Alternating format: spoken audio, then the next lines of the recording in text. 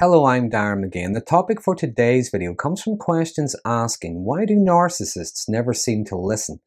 These are fair questions to ask, given how they often seem to demonstrate poor listening skills.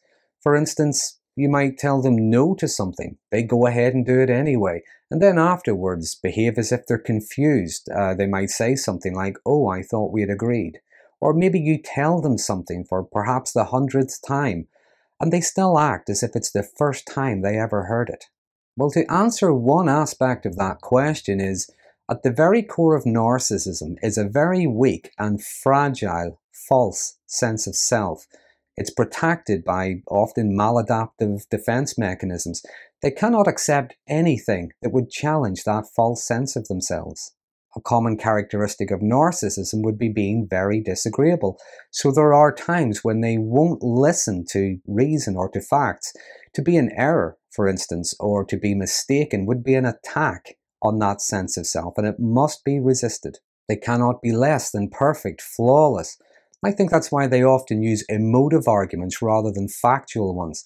They dig their heels in, double down on whatever their point is, just to not be wrong.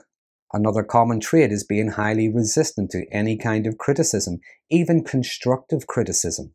An opposing point of view or a disagreement can bring up a vulnerability in them, so again they become very defensive. They reject anything that conflicts with their version of themselves. That being said, they can still listen though. For instance, in a work setting, they might listen to ideas from their colleagues, but criticize them, point out all of the obstacles, why it's such a bad idea and why it won't work. But they might take that idea, suggest it to senior management later on, or perhaps implement that idea themselves and then claim the credit. So they can listen. In fact, many narcissists do listen. They listen to their targets quite intently, but not quite in the way you think.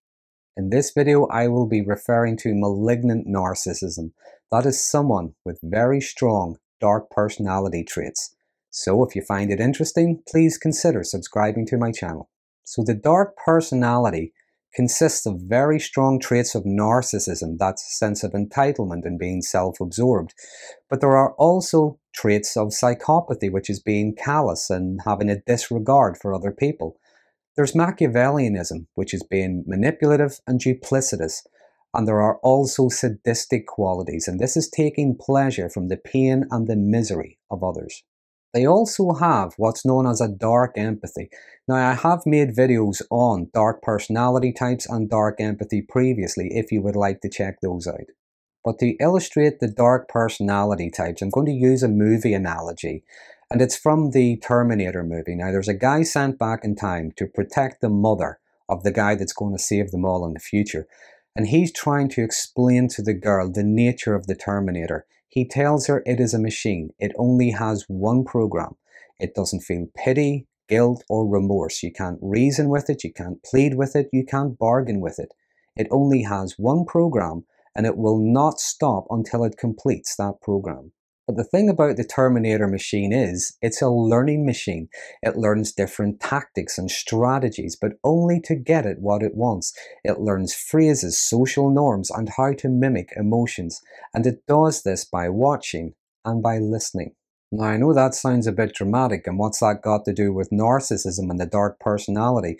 Well, they watch and listen in order to learn how to behave with others, how to be sad, how to be upset, how to contain themselves in public and only act out in the privacy of their own homes, or only to be toxic and malignant when others aren't watching. It's only those closest to them that get to see the real them.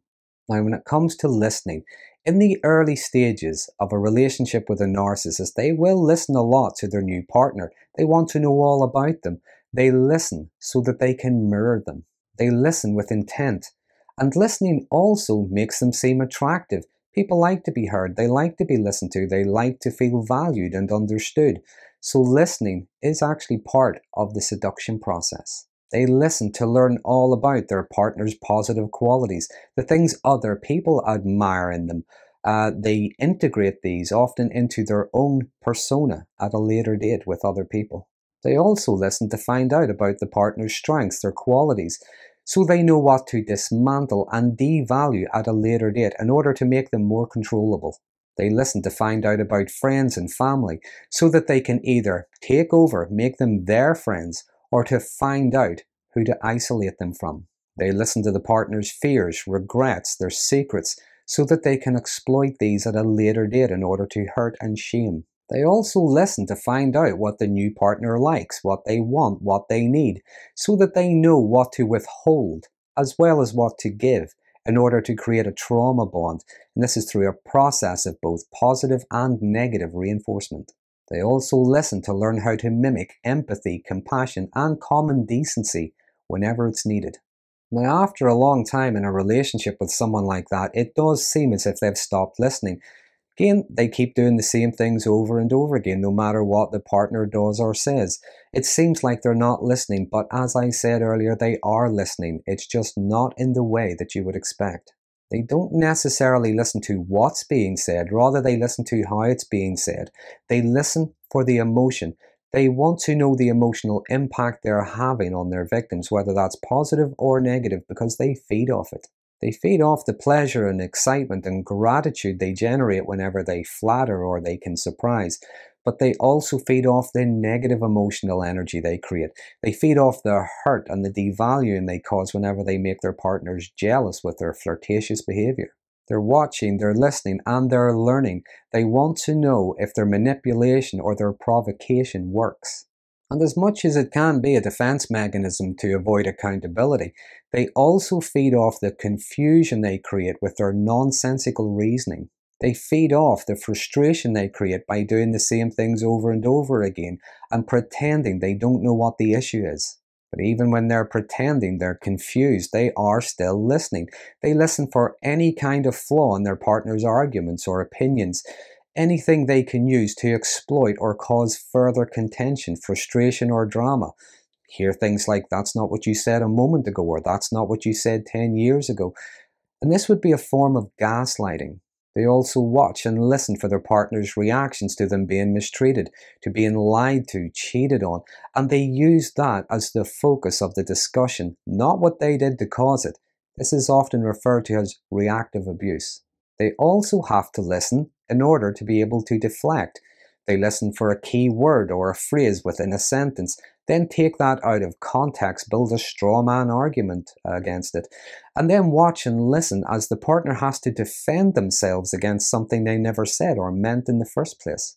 In some cases, they don't just want the partner to give them what they want to comply. They are paying attention to how the partner does it. Are they complying from a position of frustration, embarrassment, defeat, or worship? And when the relationship ends, just like the Terminator machine, they have learned new phrases to use, new skills to manipulate. They have learned how to be the victim, how to vilify their ex, as they recruit others to support them and restrict their ex-partner's support network.